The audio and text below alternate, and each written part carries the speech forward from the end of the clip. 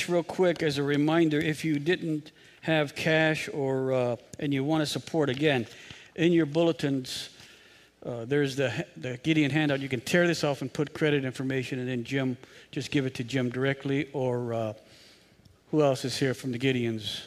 Raise your hand. Huh? Jeff Flagg. Yeah, Jeff. He's here somewhere. The guys that are dressed in suits, give it to them. We allowed them to come with suits this morning. Also, as you're turning there, we just want to make mention that Jenny Martinez has been approved for American citizenship, and we want to give her a congratulations. And of course, she's here, so tell her congratulations. We'll let you know when the ceremony is and all that, and then have her.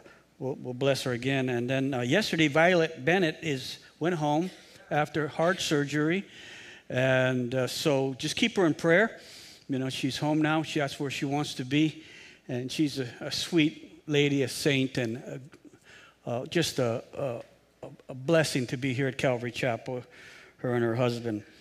Also, my son-in-law, Callum, has graduated from Army basic training. A lot of prayer went into that, and when he comes, we'll acknowledge him and bless him. And also, 2 of the Kreider girls are currently in Navy boot camp, so keep them in prayer. What's the names? Miranda, or what's the name? Minda and Becca.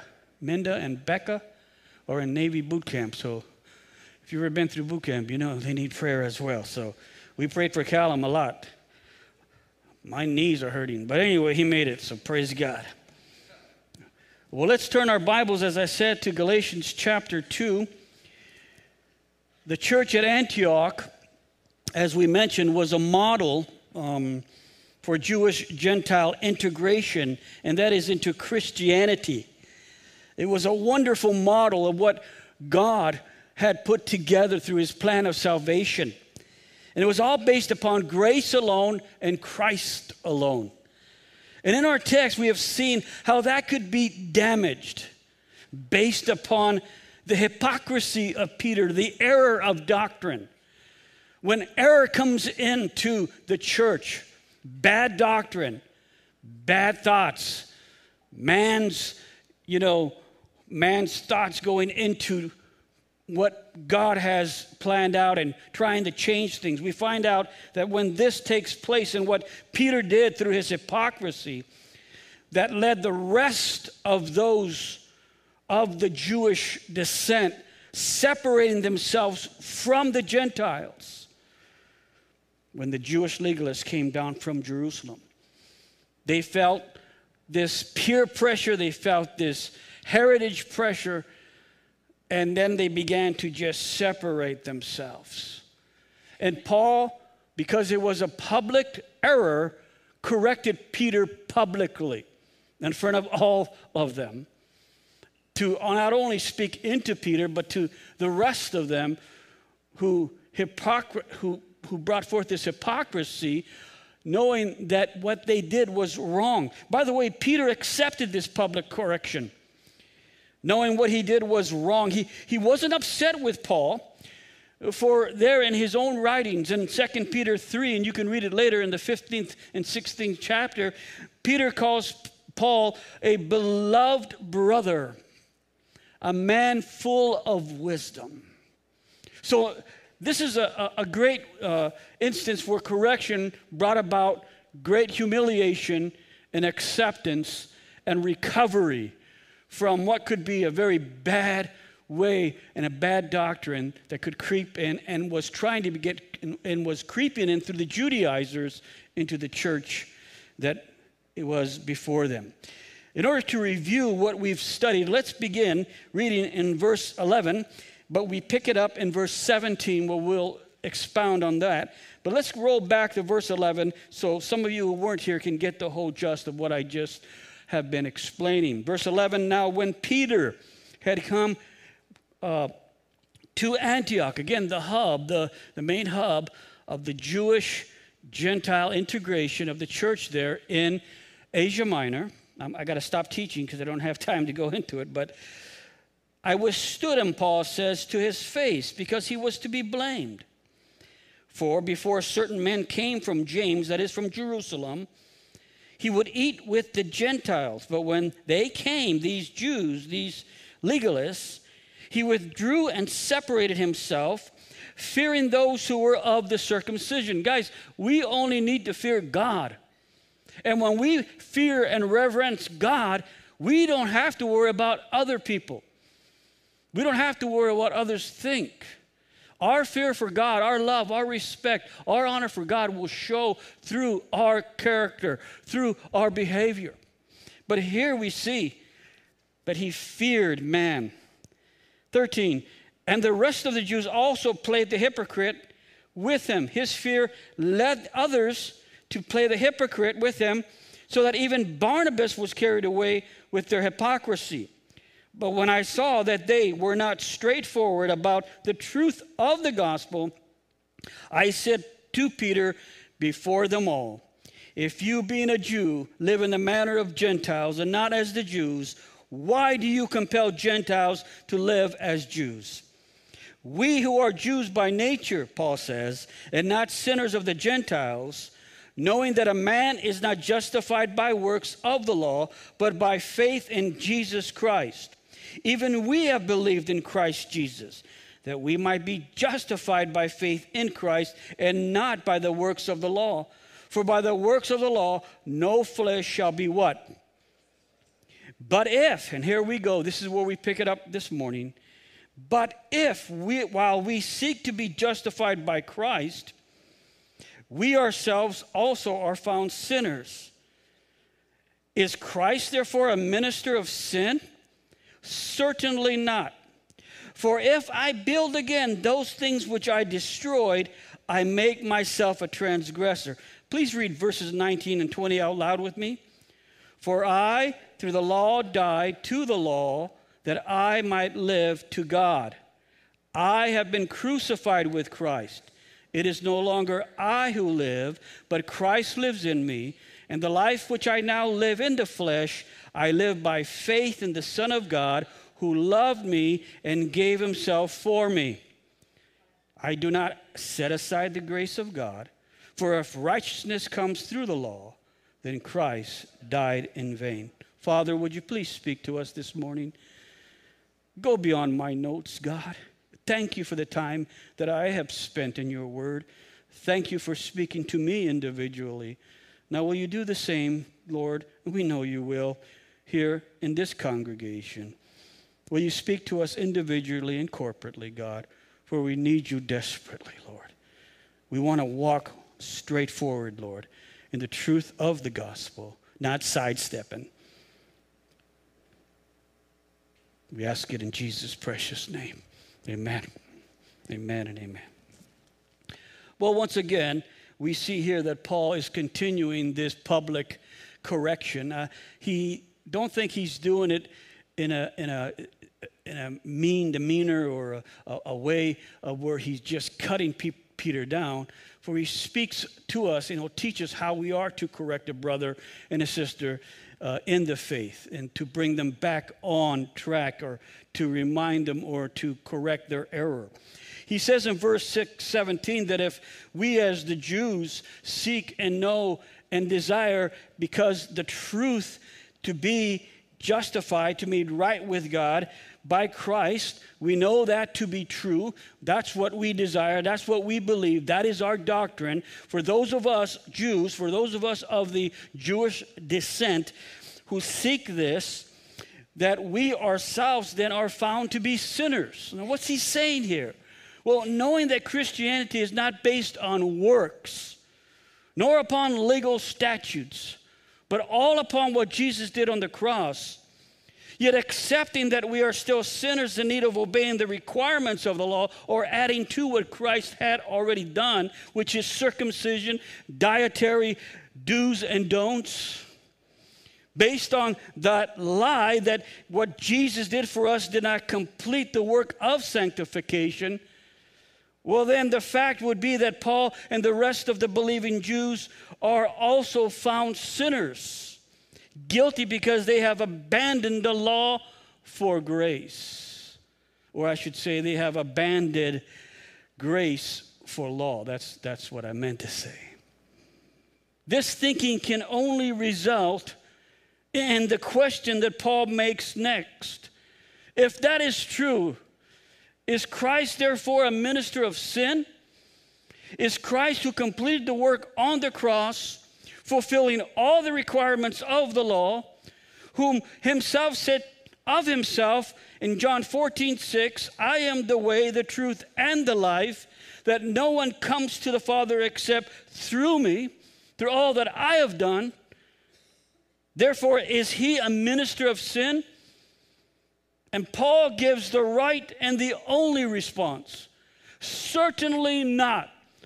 And friends, that is the strongest response in the negative that you'll ever find in the Greek language.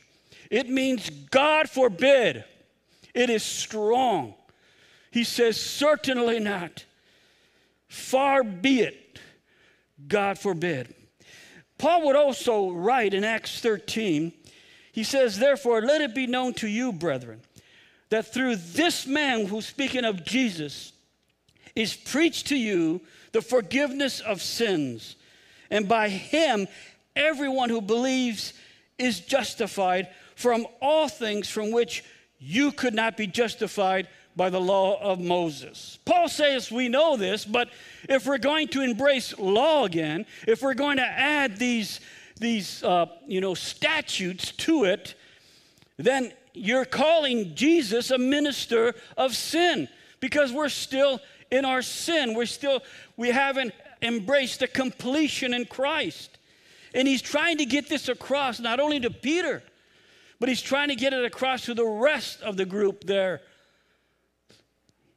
Understand what you guys are doing and the danger of what you're portraying before these Gentiles, and how this could spread, as I said the other time, like wildfire.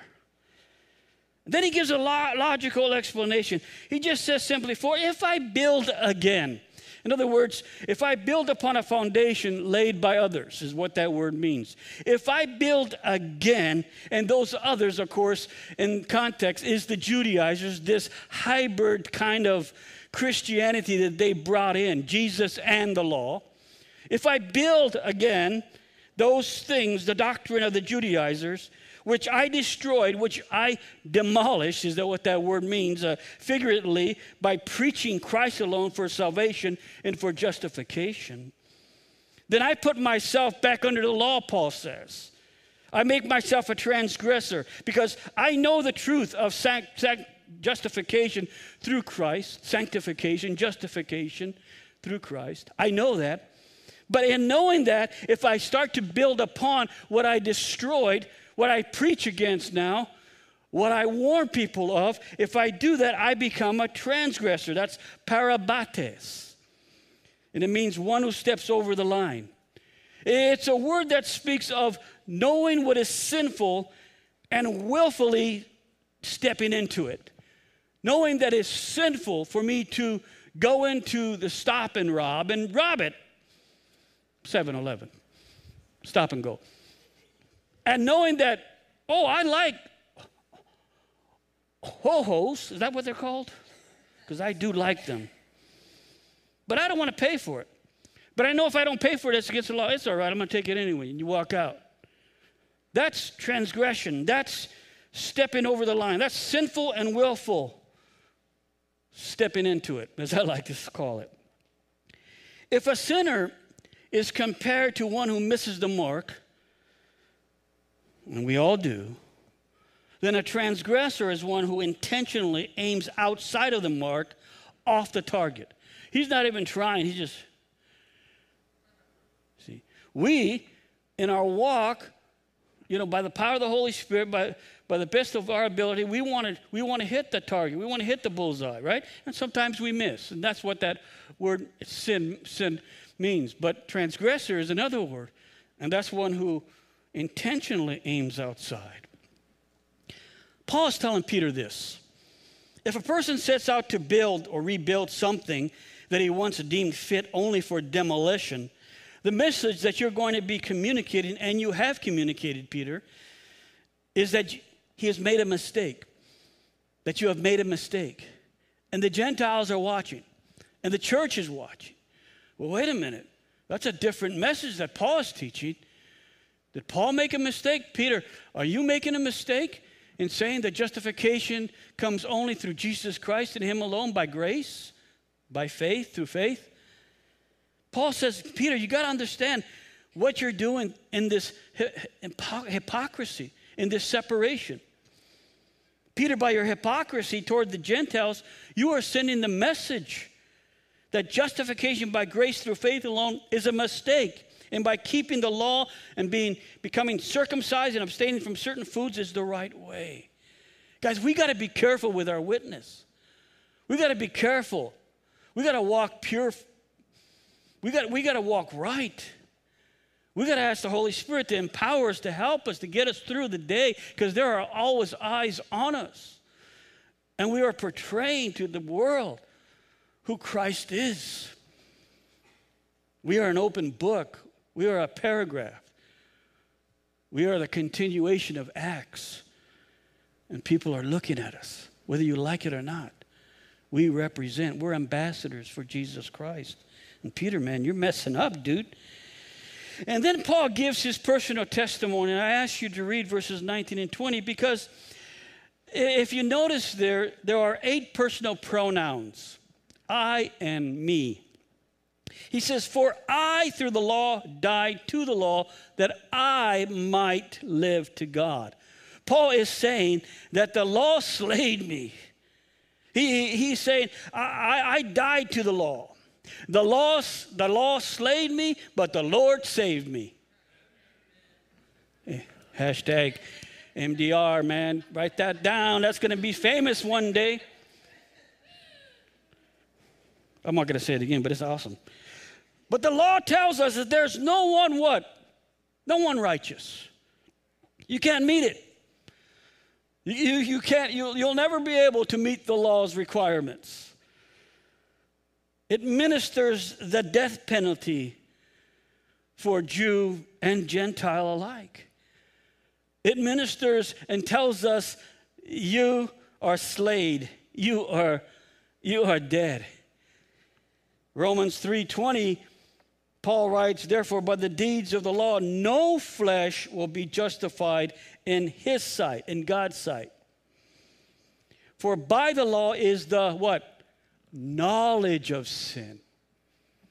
Is the knowledge of sin. But now, praise God for the but now, the righteousness of God apart from the law, apart from the legal relationship one once had with God, apart from the law is revealed, being witnessed by the law and the prophets. In other words, the Bible pointed to this coming justification, to this coming one who would justify us and save us and cleanse us and wash us, even the righteousness of God through works. No, through faith, right? In Jesus Christ. To all and on all who believe. You couldn't get any clearer than that, folks. The law was given to reveal sin, not to give life. The law was given to bring the knowledge of sin, and it was given to reveal death. The law brings me to the grave. The law brings the fear in my life and the fear of the grave, but it cannot bring an assurance of the resurrection. So the law brings me to the grave, and that's all it can take me to. But Jesus Christ brings me from the grave into the resurrected life. Only Jesus can do that. Paul says that I might live to God. All of this so I may live to God.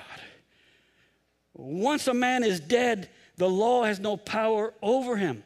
And once I come to realize that through my salvation in Christ, I can live to God. I live to God until he calls me home. If a robber, let me just put it this way, if somebody has been, again, the guy from 7-Eleven, we're stop and rob, he gets busted. And he gets placed in the Rappahannock jail, and he waits for his court, and he's found guilty, and now they put him in that that bus, that van, and they're taking him to court for his sentencing, and all of a sudden he dies. Let's say he just has a heart attack. He dies in transport. The law he broke has no more power over him. He's dead. What are they going to do? Bring in the corpse? Would you please stand that corpse up so I can give him his sentencing? Bernie, he's dead. Death nullifies all charges and its punishment. So too with us, when we realize that we are dead to the law, and before our sentencing at the judgment of seat, and it's coming, folks. The judgment seat is there. Before our sentencing at the judgment seat, when we find new life, when we accept Christ as our Savior, as Jim clearly preaches constantly and shares Christ, because there is a sentencing to come. Before that comes, when we accept the new life through a relationship with Jesus, we are now no longer guilty under the law.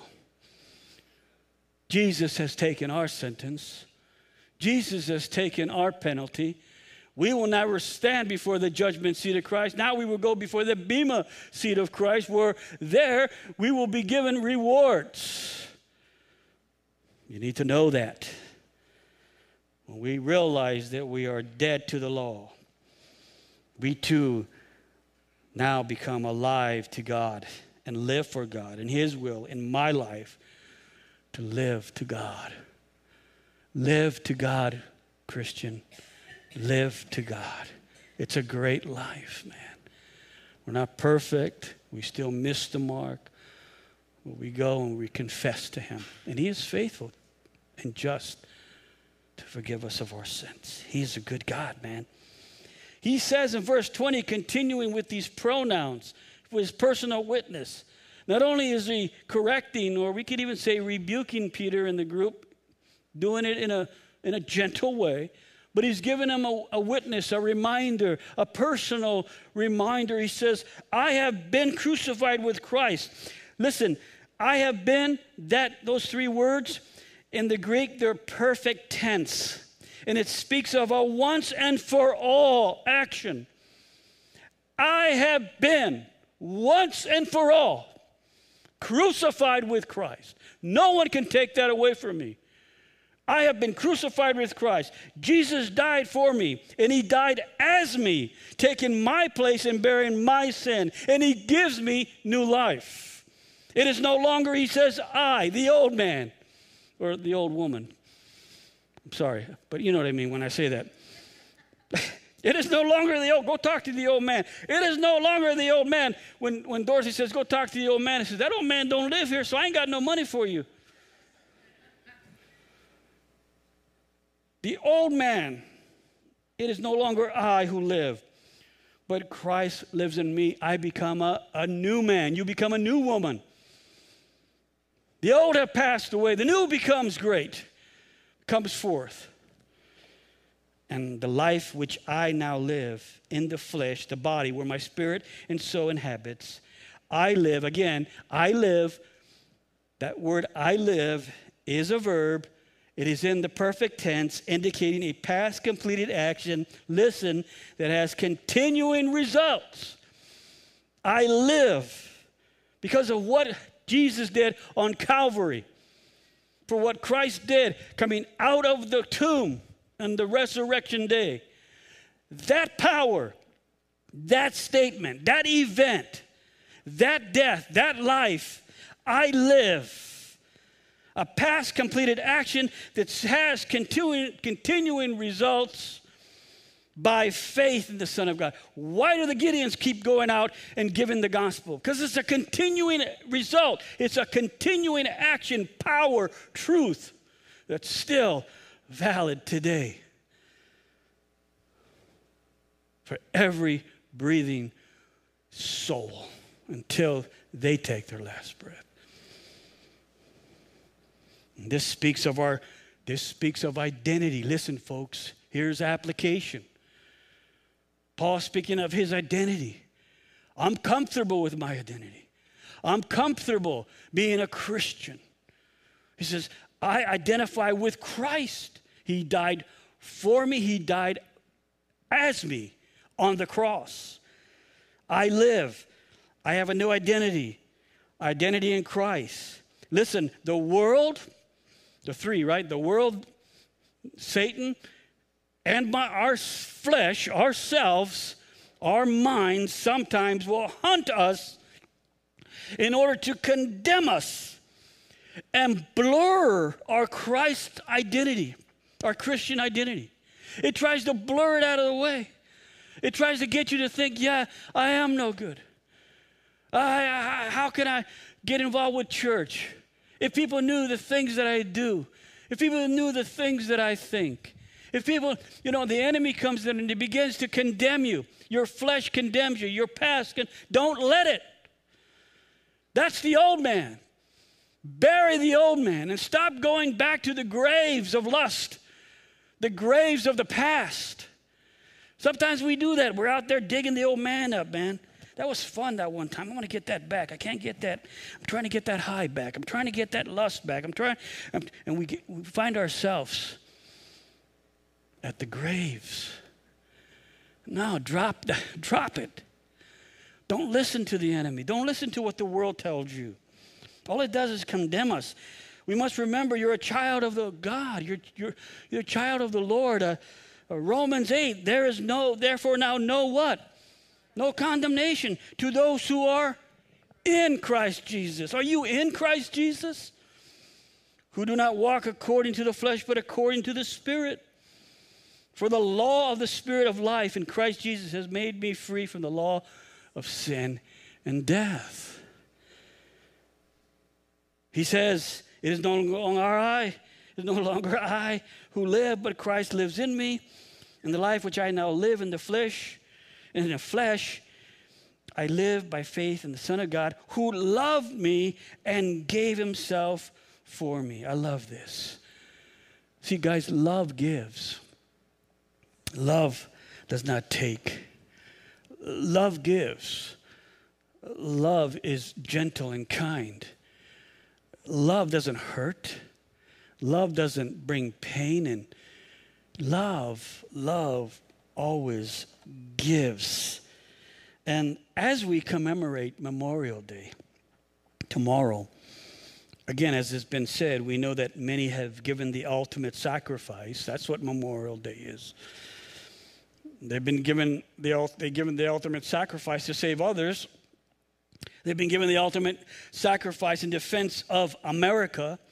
They've been given the ultimate sacrifice in defense of others in country where they have been there, serving. And we have memorials to remind us of these battles. My brother-in-law, Dorothy's brother, is on the wall in D.C. on the Vietnam Wall and also in the hometown of Garden Grove, California. His name is there. We have memorials to remind us of these battles and the great bravery of these men and women in uniform. Somebody said tomorrow's not a day off, it's a day on your knees and remembering those. But the cross is the Christian's memorial.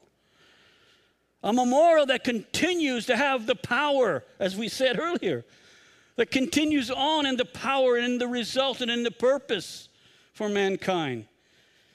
Communion is the Christian sacrament in remembering the greater sacrifice that gives to us life.